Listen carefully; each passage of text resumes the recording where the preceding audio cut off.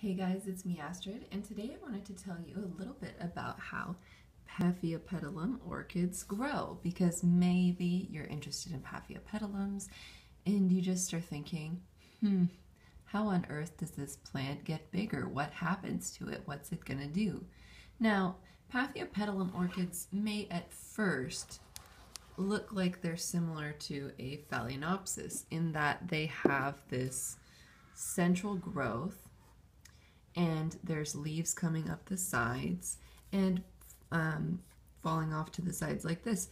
But actually, and Danny, if you're watching, I did just check this, these are sympodial orchids, while a Phalaenopsis is monopodial. Now, what does that mean? Well, a sympodial orchid is an orchid that has its feet, pod, I think means feet, and sim means together, so it puts its little feet together. But monopodial means one-footed, and that means it will grow up from the center and it will not have any growths coming off of the side unless there's a keiki or something like that. So that's the difference between a monopodial and a sympodial orchid. Examples of sympodial orchids include all the oncidiums, paphiopedilums, dendrobiums, and some others that I don't care to list right now. Examples of monopodial orchids would include Phalaenopsis orchids and Vanda orchids. They grow up from the center, they don't grow off to the sides. Now, Paphiopedilum orchids, you may say, okay, Astrid, I know that, but how do they grow then? So what they like to do is they like to have a new shoot come up on the back of the plant. And oh my god, I have fungus gnats flying around everywhere. Sorry guys. Fungus gnats are just so friendly. I can't tolerate them. But anyway, this flower right now is currently in bloom.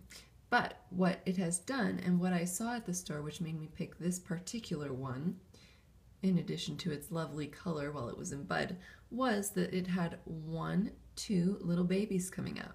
These are its new shoots, which come up just right from the base of the plant. And we can look in here and see what's going on.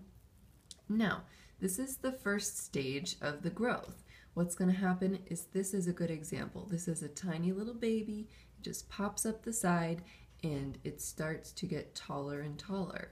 Now, conveniently, we have stage 2 right here. And these aren't officially stages, but they're just my way of kind of dividing them. Stage 2 right here, this leaf is getting bigger. It's getting closer to the size of the mama leaves, but still very small. It's extending itself upward. And these ones on these Paphiopedilums that I have been growing so quickly that I'm just shocked. They're really, really lovely. So yes, that's a stage 1 and a stage 2. All right, what comes next, you may ask? Well, this is a stage 3 new growth. You can see that this, I'm going to move this beautiful background path over here where it's safe. So this Paphiopedilum grew this first old growth, this second old growth, this fan, and it has now this third growth that is new. And how we can tell that these are old growths is that we can look and see that this is where the inflorescence came up. Or, as I looked up on Wikipedia, I think it's called a raceme. And a raceme is an unbranched inflorescence. And yes, I think that's what it means. But, yes. So this is the inflorescence that came up. And this is the old fan, another new one that came up from the base, and the third one. And this one is now getting so big that it's coming close to being the size of the old leaves.